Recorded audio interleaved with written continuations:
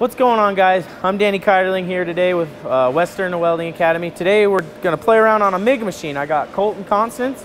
He's one of our students here from YesWelder Welding Academy. Colton, tell everyone a little bit about yourself. So I'm 18, from Missouri. I started in June and doing pretty good.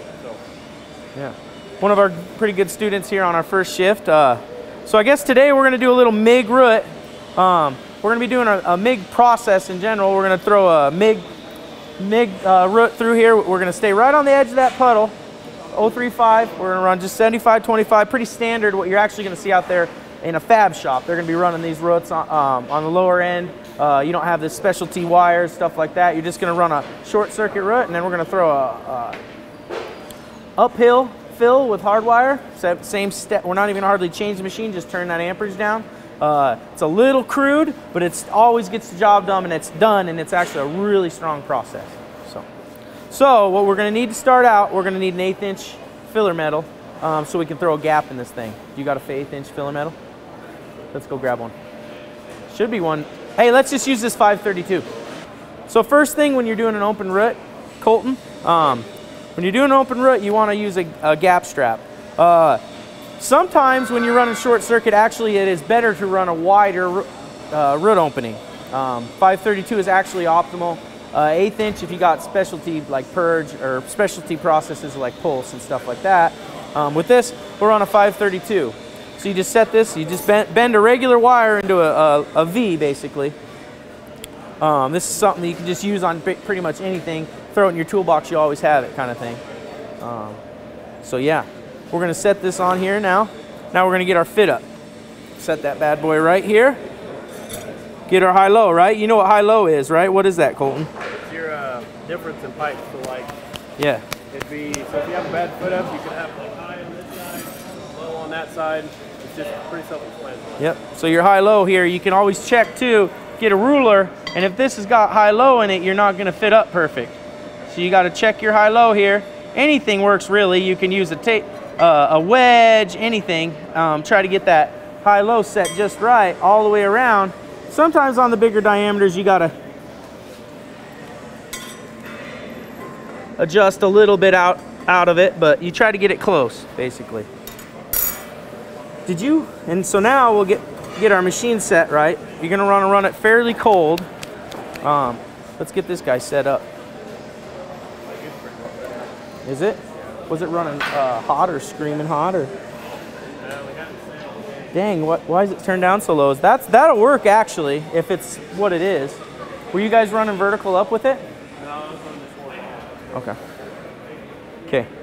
So first of all, when we're starting out, you're gonna want to start tacking. You're gonna want to tack your first quadrant. Usually you want to run about a 1/2 inch to 1 inch tack. I usually start on one side. I usually try to get the more tighter side, like a tight 532. You run that first little tack, about a 1/2 inch. You're gonna come across directly 180 degrees, which would be right here. So I call it 12 o'clock and then 6 o'clock, like on a clock. And you're gonna tack here and you're gonna run another tack, same size. And then you're gonna jump over to the other side and run another.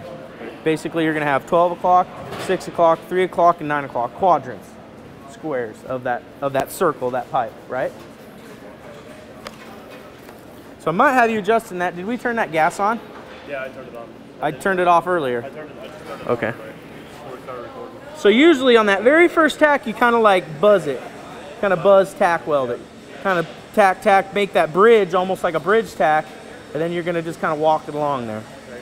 And if this machine, if we got her set right, which that looks about right, you can kind of throw it in there. And you throw that weld in there and you can kind of just almost walk your nozzle in that if you got that set just perfect. Just like you would with TIG with pressure feed. Okay. Except this way, instead of going forward, you're walking backwards now. You're walking down, you're dragging, basically. Does that make sense? Yeah.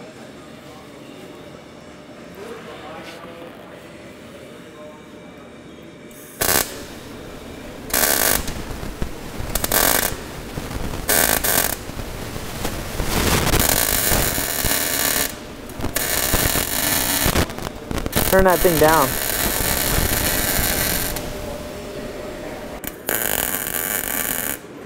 Yeah. A little better. And if you do this right, it'll actually look just like a TIG root. They're looking there nice and pretty and Can you purge tight. these? Yes, so if you're running hard wire, like stainless steel MIG, yeah, you'll purge it. But carbon, you wouldn't want to purge carbon. There's not exactly necessary to purge carbon. So now we got 6 o'clock or 12 o'clock. Now we're going to tack 6 o'clock here. And usually what we'll have you do is what I'm going to have you do here is I'm going to have you put this wire in here and hold my tack. And if you want it to be wider or tighter, you can lift up on that and make it wider. But we want to just stick with 532, so I'm going to have you go down with it. Okay, actually, I'm going to swap sides with you. Come around to this side of me, and I'm going to have you throw one on, run it in there.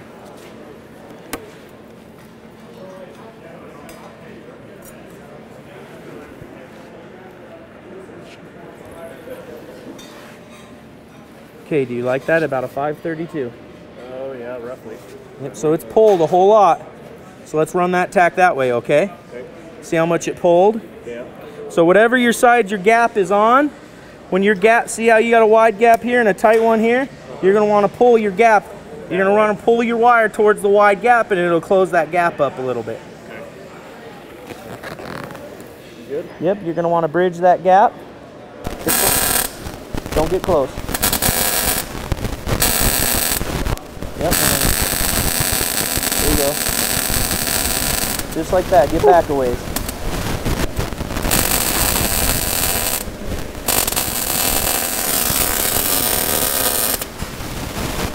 Yep, and you're doing it right. You think you're not, but as you're going, you just kind of wiggle that wire, just like pressure feed. You want to stay right on the edge of that leading puddle, basically. Real simple. Okay, so now, we got our high-low, we got our 6 and 12. Now we're gonna have to see if we need to wedge something or what we're gonna do. We want to get that gap on each side even. Usually one side will be a little wider. We'll have to wedge it. But let's look here. It's not bad, honestly. This side's a little wider. So would you run your wide side or your tight side? Well, with this one, we're probably just gonna want to throw a wedge in it. Can you go grab your wedge? Yeah, go grab a wedge. Yeah, go grab your wedge. So yeah, so this is our tight side. Okay. So we're gonna want to put a wedge on our tight side. You guys. So we're gonna want to wedge it and get that even. Look at that gap, look down in there, and you're gonna see which gap is wider. Now be gentle now. Don't get too crazy. And leave it just a skosh wider, because when you weld it, it's gonna pull it tight just a little.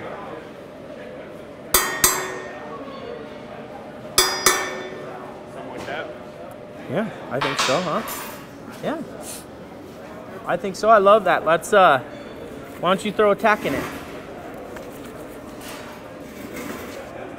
So you're going to want to do it exactly at 3 o'clock. So basically the next quarter of that pipe, in between your 6 and 12 o'clock tacks. Now this one's going to go in there like butter. You're just going to stay right on that edge and lay it back a little bit. Okay, cover. Yep. Always start on that top though. Yep.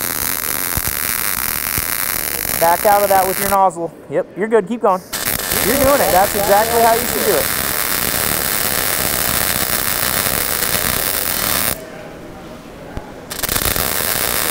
So if it starts falling in on you, that's when you go a little wider. Back that nozzle up. Okay, that's a good tack. Good job. Let's look at that inside, huh?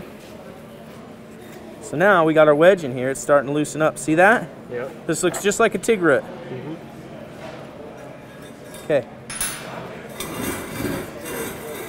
So I'm gonna run one real quick. I want to get a feel on her. Now I got my 6 o'clock, 12 o'clock, and then our 3 o'clock basically welded up. I got tacks and all them. We're gonna throw another tack right here. Okay.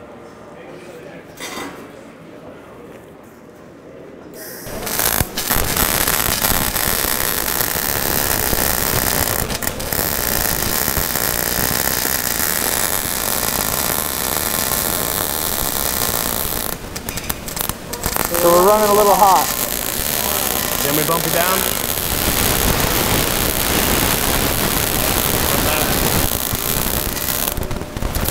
Good, as long as I haven't,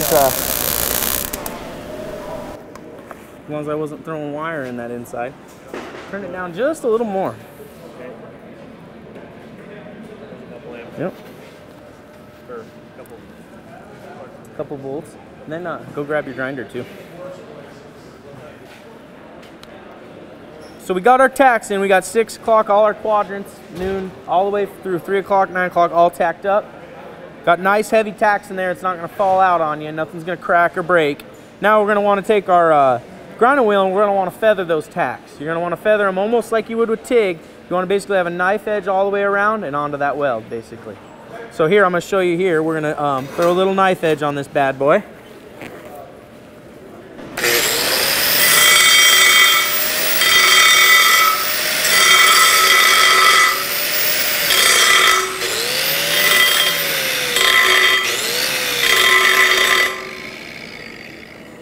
Okay, so same thing. You kind of know how to do that with what you've done with TIG.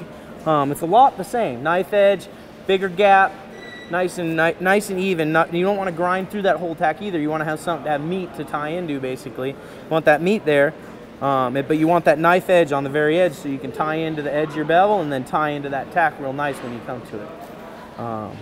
So let's do the same thing with the rest of these tacks. I want you to give that a try. Yep.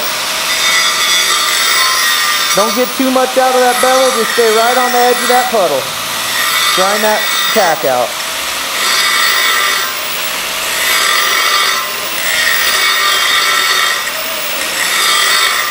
Something like that?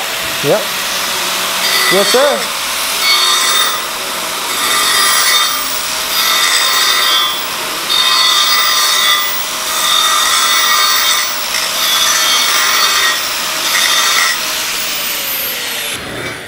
Yep, just like that.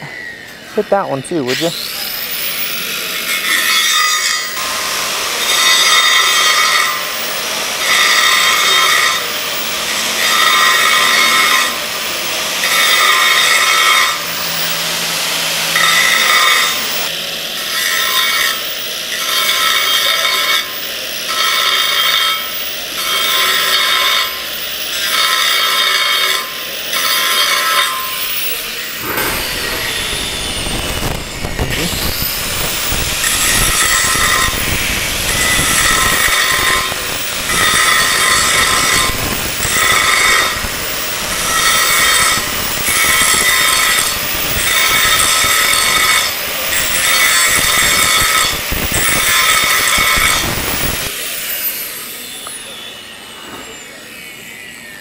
Son, look at that.